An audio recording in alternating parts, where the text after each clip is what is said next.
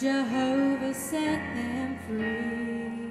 Some think of these as fables with no relevance today, but God's past power never passed away. The great I am still is. The heavens and the earth are His. He's the merciful and mighty, forever holy. In everything we must remember this. The great I am still is.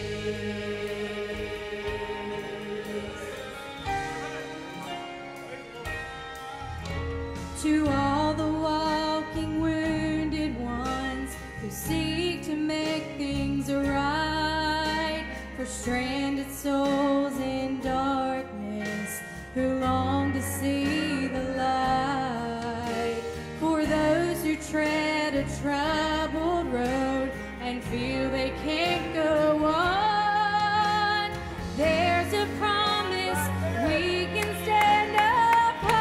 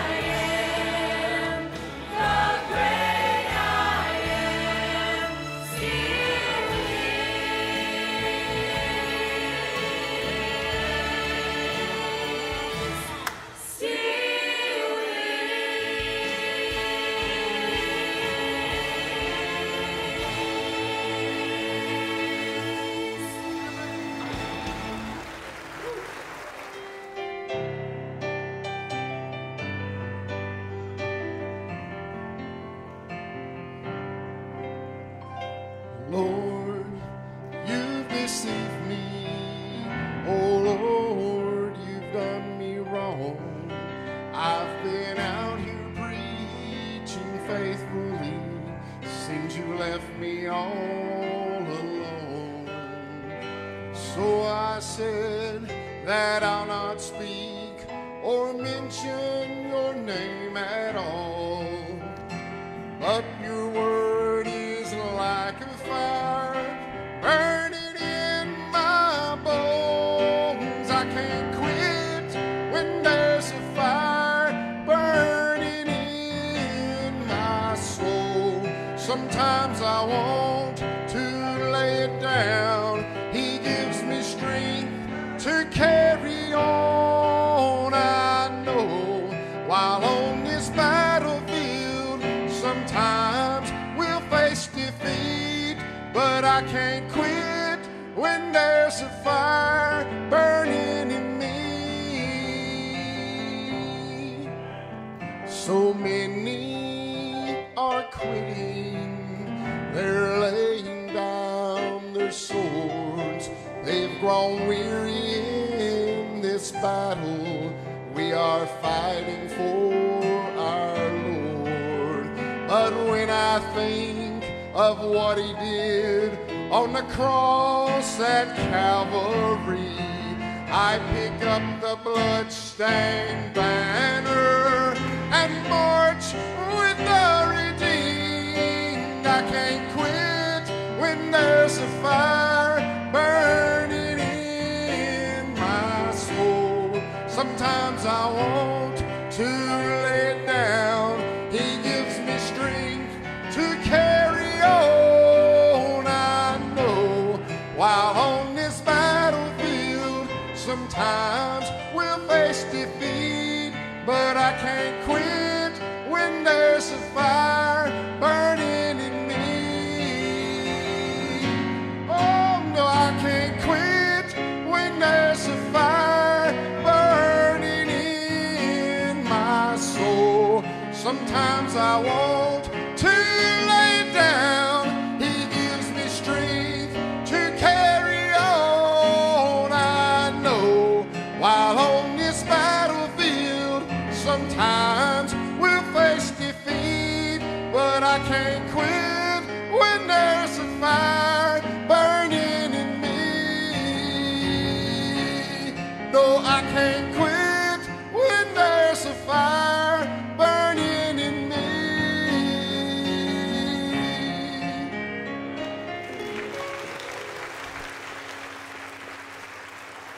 Amen. Jeremiah said those words, I'll not speak no more in his name. And by the time he got through that same verse, he was saying those words. He said, I can't quit. The word of God is a fire burning inside of me. And he took his towel back, as Teague used to preach. I want my towel back. He took his towel back and went back in the ring and started to fight again and fought against the forces that were calling the children of Israel to false gods. I appreciate you coming and being here this morning. Ephesians chapter 5. Find your place in Ephesians chapter 5. And we're doing a series on the home, the marriage, as these banners say, our family, and our church. And we'll be talking about every part of the home, the husband and the wife, the children. And the outline for your home, the plan for your home is laid out in God's Word in Ephesians chapter 5. Other places as well. We'll look at several of them throughout this series. But we discovered in Ephesians chapter 5, verse 18 and following, that the way that we're to have a godly home, a home that is a model of what the Bible teaches, is number one, everybody in the home ought to be filled with the Holy Ghost. Saved and filled with the Holy Ghost. And then everybody in the home should be filled with praise, which brings joy to our heart. And then the Bible says in verse 20, we should be filled with thanks. If we're filled with thanks, it's hard to argue with somebody that's filled with the Holy Ghost, filled with joy, and filled with thanks. It's hard to have a conflict and an argument with someone like that. If everybody, mom and dad and all the kids, act this way and are filled with these things, and in the last verse that we should be filled with submission, submitting ourselves one to another, allowing ourselves to give ourselves to one another for the happiness of the home, the happiness of the marriage, and the happiness that we enjoy in serving Christ down here. It is not gimmickly. It is not trivial. God's advice is not superficial, and it's not manipulative. It is the way God plans on taking a home and putting it together and allowing in this sin-cursed world for men and women to know what it's like to have a godly home. Before we can get to verse 25, before we can get down to chapter 6 and verse 1 and talk about the children, before we can get to chapter 6 and verse 2 and talk about the parents, we have to lay down some foundational things for relationships. So we started in that last sermon and we gave you those four things. Be filled with the Holy Spirit. Be filled with praise. Be filled with thanksgiving. Be filled with submission in your heart toward those that are in your home. It will make your home a better place. Where you have been filled with the Holy Spirit, which means you're under control of the Holy Spirit. And obedience to the Word of God. And obedience to the Word of God, there's an overflowing joy that comes out of that. It comes out in our songs. It comes out in our thanks and praise for what we have. Instead of taking what we have for granted, we enjoy what we have, knowing that it's come from the Lord. And allows ourselves to be submitted to the happiness, success, and blessing of marriage and of family. There was a book that came out several years ago called The Pillars That Support a Fulfilling Marriage. These were the pillars that he had wrote. He said security, communication, romance, touch, intimacy of spirit, and that the wife should find herself getting in touch and cultivating the right side of her husband's brain. I don't know the right side of my own brain. How is she going to get on the right side and cultivate the right side of my brain? Men are simple in nature. Women can be, hold it, can be complicated in nature. When we say, what's for dinner? Do you know what we're asking? What's for dinner? Like, you could use one menu item there to answer that question. Chicken, spaghetti, steak, that's all we want to know. But you know what we get back? Well, I was thinking about having spaghetti this evening, but I realized I didn't have enough hamburger in the freezer. So I went to the grocery store, and when I got to the grocery store, they were having a sale on pork chops. And when I saw they were having a sale on pork chops, I saw this beef roast, and that beef roast looked better than any beef roast I've seen all year. So I bought that beef roast. So there's 30 minutes for us to find out what I simply wanted to know, and that is, what are we eating for dinner? That's good, Amy, but that's not what I asked. What are we eating for dinner? And eventually we get to it, and we realize that men and women are created differently, and that book said the best way that you can bond as a family is go camping. That's what it said. Number one, my wife does not camp. She does not like bugs, snakes, the outdoors, trees, dirt, rivers. She don't like any of that. That's not any way of us getting, that's a good way for us to get a divorce right there. It's me to take her camping. Yeah. So we have this impractical knowledge of marriage and books that have been written, and Christian books, and I'm sure that they are well-meaning books, but the pillars of marriage are not communication and intimacy of spirits. Instead, the keys to marriage, the pillars of marriage are written down in Ephesians. If we'll be filled with the Holy Spirit, filled with praise, filled with thanksgiving, and filled with submission toward one another, we will find ourselves in a place where marriage, we can live out our Christianity. And if your life is right, you can be productive and fulfilled and blessed every day. If you do not, Christian or lost, if you do not, then marriage is fraught with pain, disappointment, unfulfillment, sadness, anger, and the rest. And then all the children are brought up in that unfulfilled, unhappy place. That's not what a home should be. In fact, the Bible goes so far, Paul writes to Timothy that the pastor of the church should be one that ruleth his own house well, having his children in subjection with all gravity. For if a man know not how to rule his own house, how shall he take care of the church of God? It says that the pastor or the elder, that he should be an example of one that is committed to the care of his character, his home's character, his wife's character, his children's character. Because if he can't do that, how can he tell you how to lead your home when his home is in disarray? and I have my wife here as an example, and my children, one's sick and one's working, when they are here, they're able to testify, I am not a perfect dad, I am not a perfect husband. Don't say amen right there, Amy. I am not perfect, but I have tried my best to live a Christ-like example in front of them at home. And God wants to grow those seeds of good things in your home. And instead of your home being a place of conflict, many times the word marriage is synonymous with the word conflict. Instead of your home being a place of conflict and fighting and disagreement and anger and separation, your home can be a place where God steps in and lets you see the garden experience again. In fact, I suppose that when it comes to the term marriage, many times what we think of are men that are oppressive, husbands that are insensitive,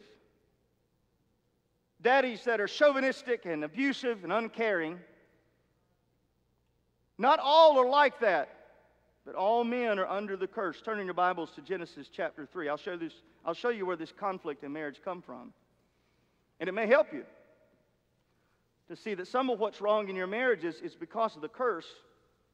And the only way that you can correct it is you have to, through Christ, get out from under that curse and out from under the sin that is in us and live and dwell in such a way that the Holy Spirit takes over and takes control. Where the husband seems to be that way, women in society can be overbearing, nagging, backbiters, not wanting to submit to their husbands. And it's all in Genesis chapter 3. Not all women are that way, but all women live under the curse. Look at what it says in Genesis chapter 3. And the Lord God said unto woman, in verse 13 through 19, and the Lord God said unto woman, what is this that thou hast done? And the woman said, the serpent beguiled me, and I did eat. She was deceived. Eve didn't know for sure what to do, and she was deceived by the serpent. So the Bible says in verse 14, and the Lord God said unto the serpent, because thou hast done this, thou art cursed above all cattle, above every beast of the field. Upon thy belly shalt thou go, and dust shalt thou eat all the days of thy life. I will put enmity between thee and the woman, between thy seed, which is Satan, and her seed, which is Jesus. It shall bruise thy head, Jesus, shall bruise his head, and thou shalt bruise his heel. Just a slight wound when Jesus, just the cross was a slight wound. It did not take any of his power, it did not take any of his strength. But he said, one day that seed is coming to crush your head. Unto the woman he said, I will greatly multiply thy sorrow and thy conception. In sorrow thou shalt bring forth children, and thy desire shall be unto thy husbands, and he shall rule over thee. In these verses we find that there's the curse of the serpent, there's the curse of the woman, and there's the curse of man. There's a curse that brought conflict and chaos into this marriage, that at one time there was no conflict. Everything was equal. Everything was the same. Man and woman had been created by God, but sin and the curse caused separation between God and man. Separation between man and nature. The next verse says that when it came to Adam, he said, because thou hast hearkened unto the voice of thy wife, and hast eaten of the tree, I will command and say, I commanded thee, saying, thou shalt not eat of it. Cursed is the ground for thy sake, and sorrow thou shalt eat of it all the days of thy life. Thorns also and thistles shalt it bring forth unto thee, and thou shalt eat the herb of the field. In the sweat of thy face thou shalt eat bread, till thou return unto the ground. For out of it wast thou taken, and for dust thou art, and dust thou shalt return. Adam had it made. He didn't have to go to the grocery store. He didn't have to plant a garden. He did not have to grow and prune trees. That garden was producing for him all the fruit and the food that he needed. All he had to do is walk by and pluck an apple off the tree, or a pear off the tree, or an orange off the tree, or whatever fruit God had put in there. And now God said, you're cursed, Adam, and you're going to have to work to provide for your wife and for your children.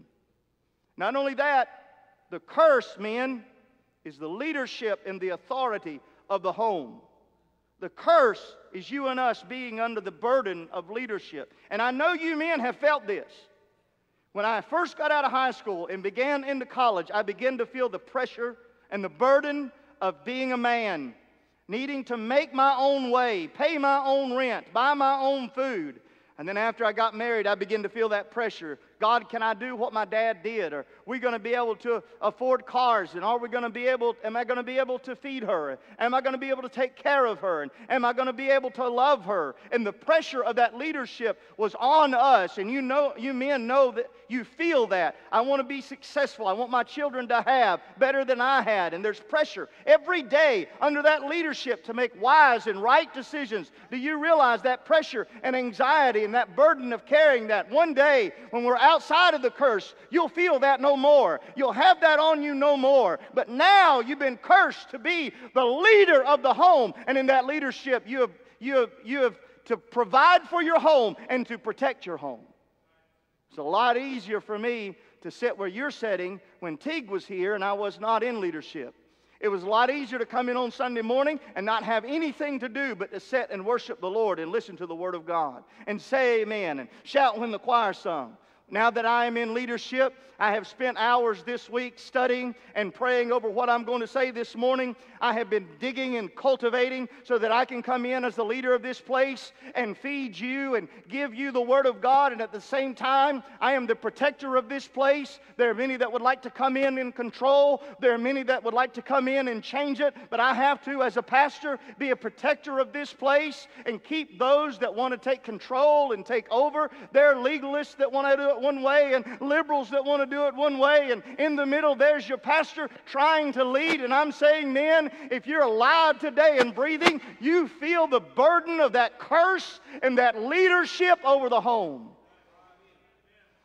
We feel that burden and carry that burden, but I want you to look at the woman. At the height of womanhood, at the height of what she can do that nobody else can do, and that's bring life into this world. God said, at the height of what you are, I'm going to put pain and travail in your childbearing. You are going to, because of the curse, you are going to have to feel physical pain. You are going to have to go through excruciating pain to bring life into this world. But then it says that she would desire her husband. That's what I want to focus on. This is not talking about desiring him physically. That certainly is not a curse. Say amen right there, men. Amen? Don't you want your wife to desire you physically? Yes. That's not the curse. That's not what that word is talking about. She had already desired Adam physically. That already existed. To desire him, it is not talking about desiring him as protector. That has also already taken place in the garden. And that was not under the curse.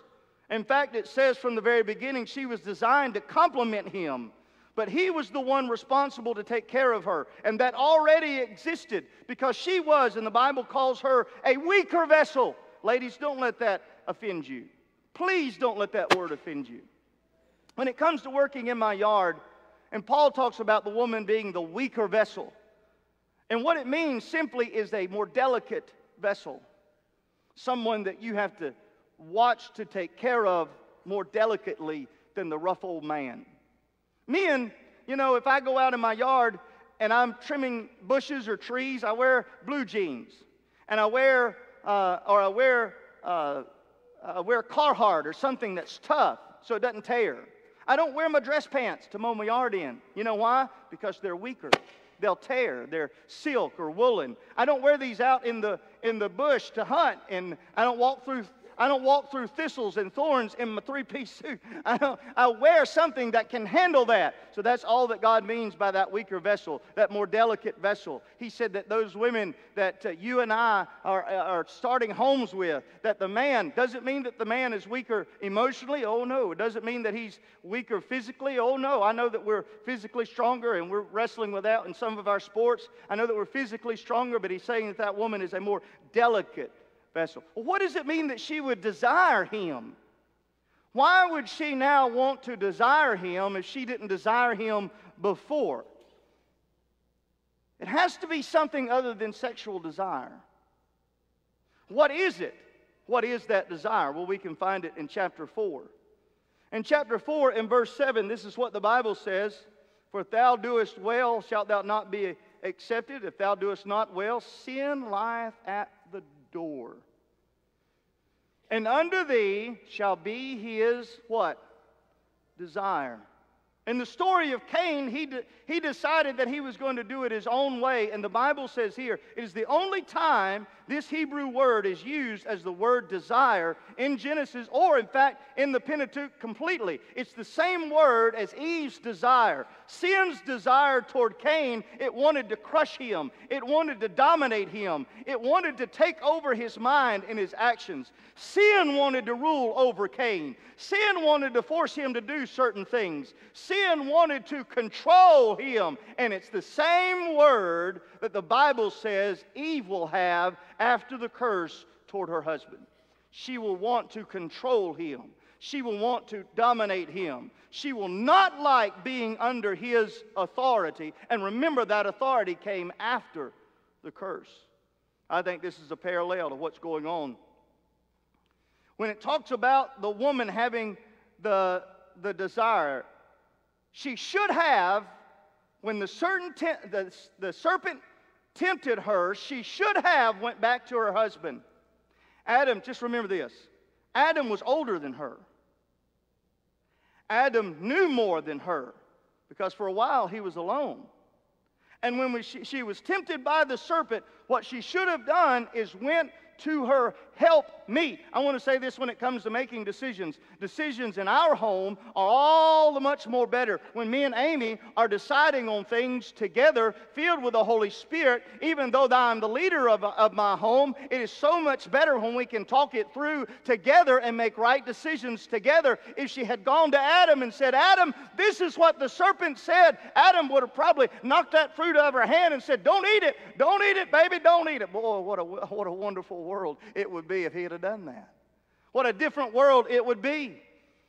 But at that moment when the curse came in, conflict came into marriage.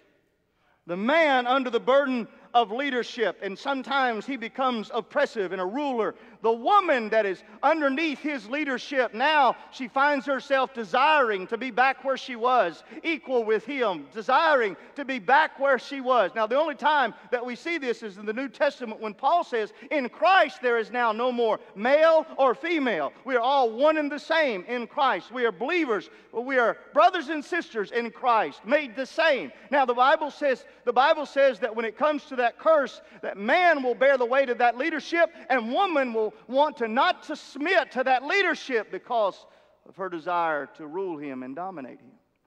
We see this all the times, too many times in marriages that have failed in the generation before us. In the generation before us, divorce was something that people just didn't do. Instead, what they would do is remain married and miserable. Some of us saw this in our grandparents.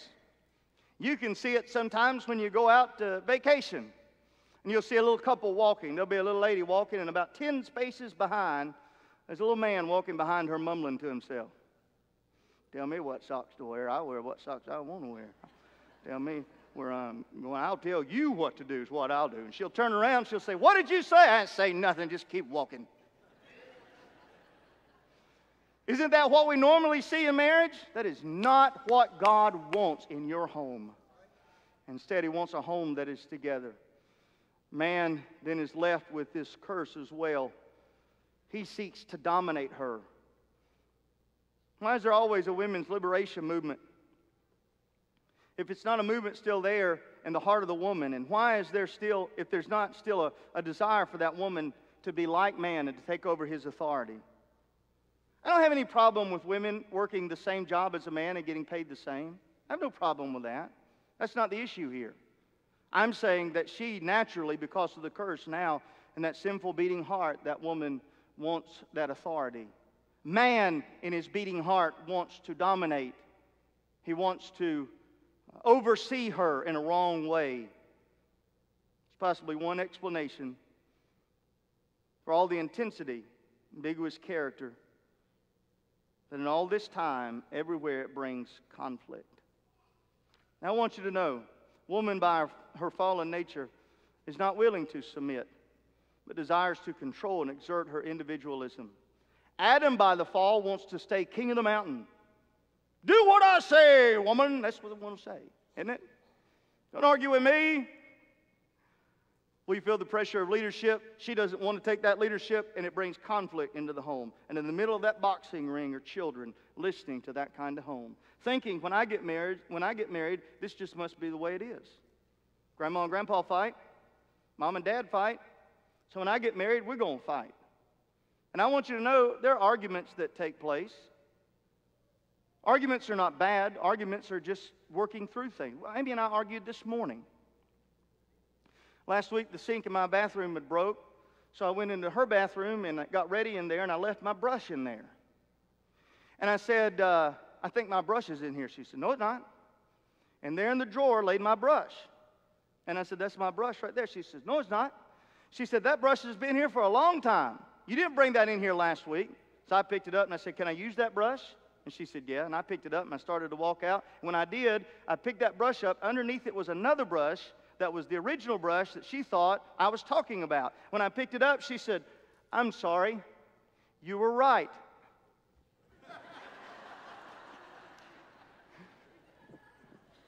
Wait, let me get my phone. I want to record that. I didn't tell her she was wrong. I just picked up the brush. Listen, this is wisdom, young guys. Listen, just pick up the brush and walk off. She knows she's wrong. You know you're right. You don't need to prove it. You can be right and unhappy. So I want to talk just for a minute about the history of Paul when he's writing at the church of Ephesus. You think, well, it was different then. It was different in those days. It was different than the day that we're living in now. No, the world has been sick of sin since this curse, and it's been sick ever since. I want you to know that marriages have struggled in every area of society. Let's start with the Jews. Do you remember the last time that we talked to you about the Jews? And Paul was writing to some Jewish people here in the early church. They had unbiblical views when it came to marriage. They had some unbiblical views when it came to men and women. One of the things that I told you last time is that the Jews thought there were 5 people not going to heaven. 1 was an unmarried man. 2 was a woman without children. Do you see now why those women in the Old Testament prayed that God would send them children? This is not Bible. That is not what your Bible says. This is just something they had developed in their culture. The Jewish men every morning will pray a prayer. Listen to this prayer. It is not Bible. It's not contained in this book. In fact, it goes against this book. But this is what they pray. God, I thank you that you have not made me a Gentile, a slave, or a woman. That's what they pray. That's their attitude toward women. And that's in order. They hated Gentiles and called them dogs. They're saying, I would rather be a Gentile than a woman. I would rather be a slave than a woman. Women in their day and age was just an object. It had no legal rights. She had no power, and her husband could do whatever he wanted to with her. In Deuteronomy chapter 24 and verse 1, it talks about the laws of divorcement. Listen to this. When a man hath taken a wife and married her, and it come to pass that she find no favor in his eyes, because he hath found some uncleanness in her, let him write her a bill of divorcement and give it to her hand and send her out of her house. Now, what this is talking about in Deuteronomy is that if you send your wife out, once she's gone, sir, she cannot come back and marry you. So be careful about the bill of divorcement. Don't send her away if you really love her. Don't send her away just because you had a fight. That's what it's talking about in Deuteronomy chapter 24. But the Jews used those phrases to do everything that they could in marriage to go against what the Word of God had established as marriage. One rabbi taught that the only uncleanness that it's talking about is adultery. Remember, Jesus had this argument in the New Testament in Matthew chapter 5. He talked about that. He said that some of you just give a bill of divorcement for any old thing. He said, but I say except for the sin of adultery. There was one rabbi that taught that. There was another rabbi that said this could mean all kind of uncleanness. You could divorce your wife if she spoils your dinner. You could divorce your wife if she spills your dinner, because a spilt dinner is a spoiled dinner. You could divorce your wife if she's put too much salt on your dinner. You could divorce her if she walked in public with her head uncovered. You could divorce your wife if she talked with men in the street. I like this one. You could divorce your wife if she spoke disparagingly about your mother-in-law. Don't talk about my mama.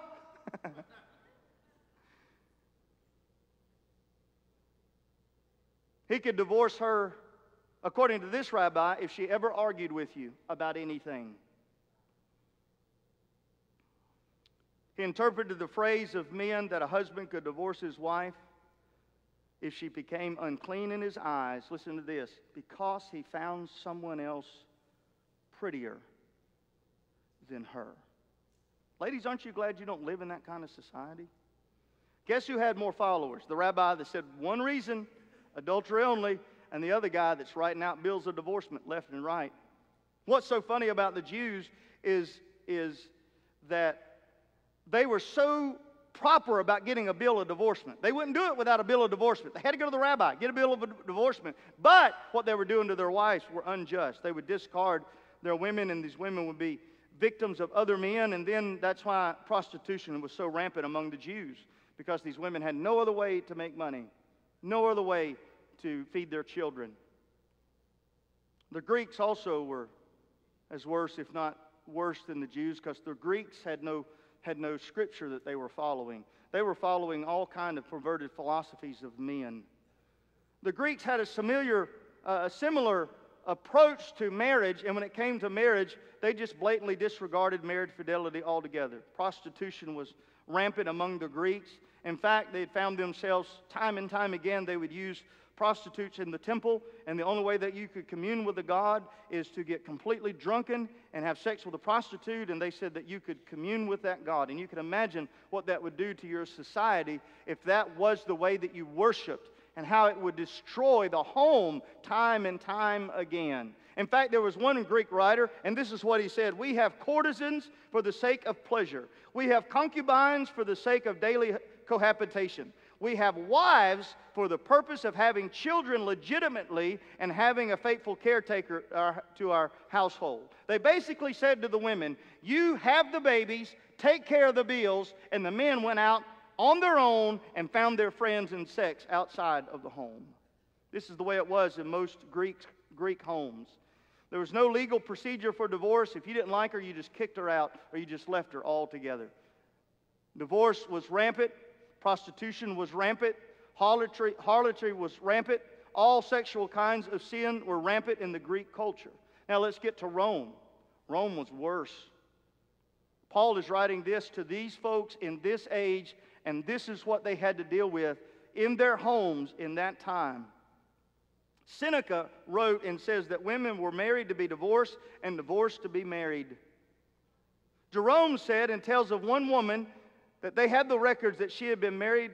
When she got married to her husband, it was her 23rd marriage and his 21st marriage. Emperor Augustus was so wicked, he demanded that one man would divorce his wife so the emperor could be with his pregnant wife. Jerome said, and he writes, that women avoided having children for losing the fear of their looks. Doesn't that sound familiar? Many of the women that are abortionists say that they don't want to have those children because they don't want to lose their youthful looks. It's the same society we're in today. Same thing going on today. Paul's writing in that society. We're suffering the same ills of today. And this is what God says: there is a way. I have a plan for you to marry one man and you to marry one woman and to stay happy forever, and in that home raise children and they're happy forever, and it's anchored in the Word of God and what God says in His Word. The Bible says when it comes to the Roman women, they had begun to build up their bodies to compete with men in acts of physical strength. Does that not sound like today? The transgenders trying to get in each other's sports. The feminism was so rampant in Rome that they tried themselves to take over men's positions. Again, this is the curse working itself out. Feminism. Paul used the phrase, without natural affection. I don't want to have children. They'll destroy my body. I don't want to be under a husband. I don't want to be under I don't want to submit to him. And I don't want to have children. They're just going to get in the way of my career. They didn't want to be dominated. And this is what the Bible says. In the last times will come on perilous times, and men will be without natural affection. They wanted to defiantly charge into areas where only men could go. And what I'm saying about this feminism is that it is rampant in our society, and it has grown in our society to the place where we have got the roles and the plan of the home all scrambled up. And God said, that is not how I started it in Genesis, and that is not how I want my people, Christians, to live here and now.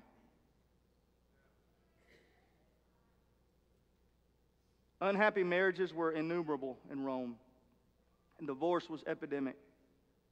Marriage literally became a form of prolonged prostitution. It's the kind of background, basically, of the fallen human race at its height. There was infidelity, there was incest, divorce was rampant. Of course, you know the Romans fell into homosexuality. Many of the Caesars slept with young boys and young girls. Pedophilia, adultery, prostitution. That is the very same thing that we're experiencing in our society today. And God is telling the Christian, there is a better way. There's something greater than what you're doing and the sin that you're involved in. And His way is written down in Ephesians chapter 5. And in this book, all over this book. If you have time, turn in your Bibles to Psalms, the Song of Solomon.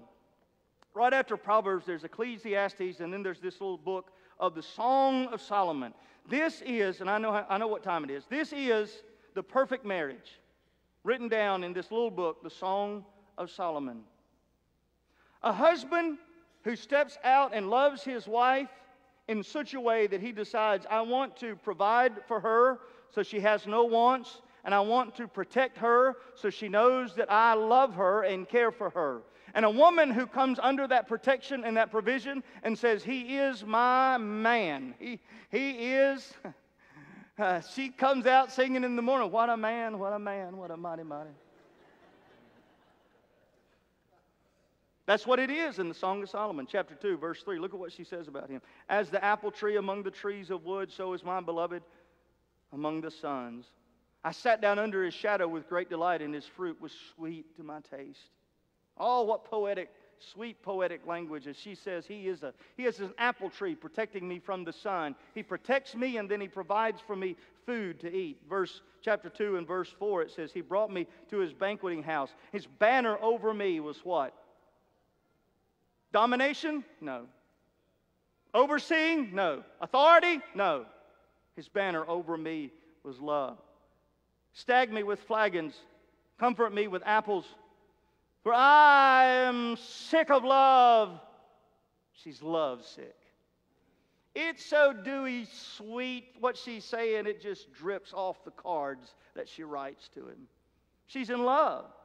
His left hand is under my head, his right hand doth embrace me. I want him to hold me, she says. She's talking about physically. I want him to hold me. I love him. I care about him. Verse 7, it says, I charge you, O daughters of Jerusalem, by the roes, by the hinds' feet, that you stir not up or wake my love till He pleases. She said, I want to make sure that He's taken care of. He's made sure that I'm taken care of. I want to make sure that He's taken care of. These are two people that are married and are committed and submitted to one another fully to make sure both are happy. This is what he's talking about in Ephesians chapter 5 when he says, submitting yourselves one to another. The voice of my beloved, verse 8, behold, He cometh leaping upon the mountains and upon the hills. He's athletic.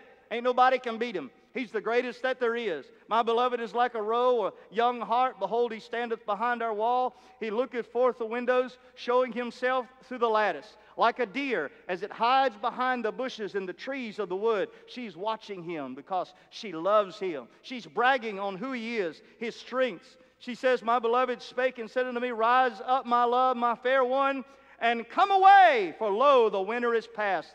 The rain is over and gone.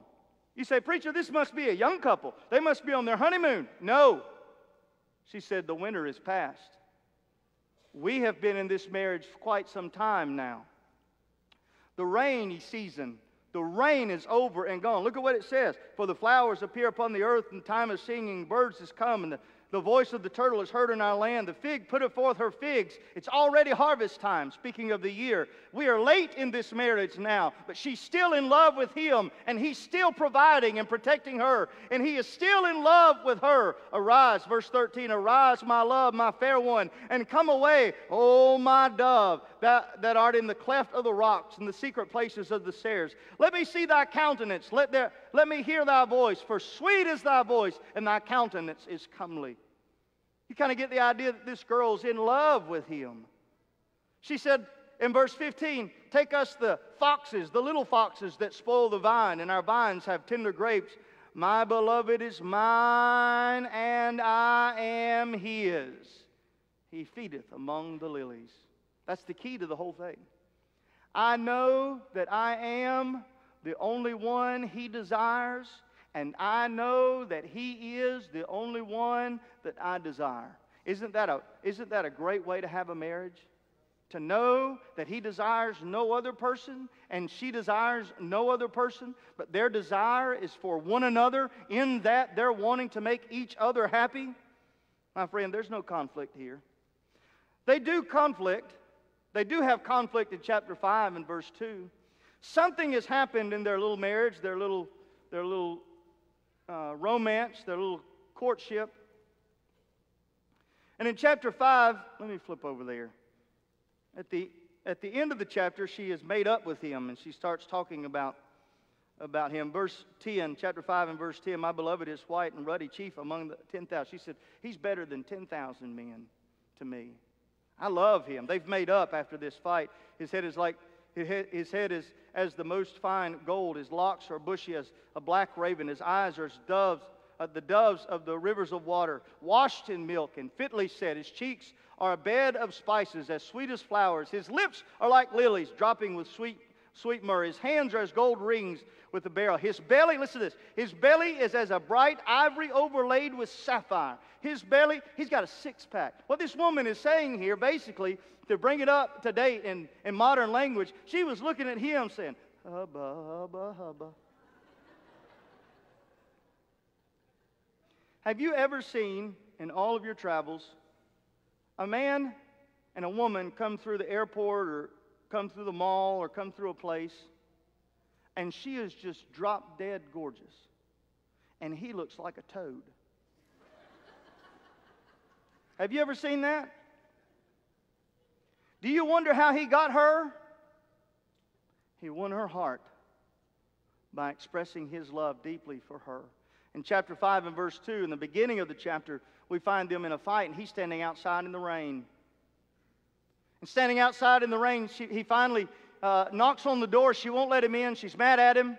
He leaves, and then when she finds out that he's left, she starts calling out to the watchman. She said, please help me find him. He's gone. The daughters of Jerusalem, I cannot find him. Would you help me find him? And then when she finds him, she says these words. She says, oh, I found him, and I'll never let him go. I want you to know, when it comes to marriage, that's the kind of marriage you can have. From the day that you marry until the day that death comes, you can have that kind of marriage where you are completely in love with one another, with conflicts, with fights, with arguments, but you realize that both are filled with the Holy Ghost, both are filled with praise, both are filled with thanksgiving, and both are submitted to the happiness of the other. This is what Paul says, and I'll close with this. This is what Paul says, and we can go all the way through the Song of Solomon, because she and him keep going, talking about how much they love one another. But in 1 Corinthians chapter 11 and verse 3, it says, but I would have you know that the head of every man is Christ. The head of every woman is the man, and the head of Christ is the church. Submitting yourselves, therefore, one to another. As a leader of this church, I am submitted to you. I don't get to do what I want to do. I get to do my life's work, but I am submitted to you. I have to be your servant. I have to come in prepared, preach. I have to come in and give up some of my family time to sit down with your family and help you in marital counseling or in family counseling. I have to give up some of my days to go preach. Last week I was away from my home all week, slept in a different bed down at the hotel. I don't enjoy those hotel beds. Those hotel rooms are never fun for me. There's always noise, somebody making noise. There's always, I don't sleep good in those hotel rooms. I'm just saying, when it comes to leadership, many people think that leadership is someone that gets to do what they want to do. No, you become a servant to all those that are there. When you're a husband and you're the leader of the home, you're the head of the woman, you become a servant to her and those children, that you submit, that you make sure that their needs are taken care of and that they're happy. This is what Paul said. Know this, Christ is the head of the church, and all of us are submitted to Christ. And if I am submitted to Christ, then I will submit myself to what He tells me to do as a husband in His Word. Ladies, if you are submitted to Christ, then you will submit to what the Word of God tells you to do as a wife. And children, if you are submitted to God and saved, you will submit yourselves to what the Bible tells you to do as a child. We'll get to that. That's one of the easiest things. All you've got to do is obey. But the key to it is that we're all submitted because Christ was submitted. The Bible tells us that God is the head of Christ, but God and Jesus are equal. They are the same. They are two parts of one God.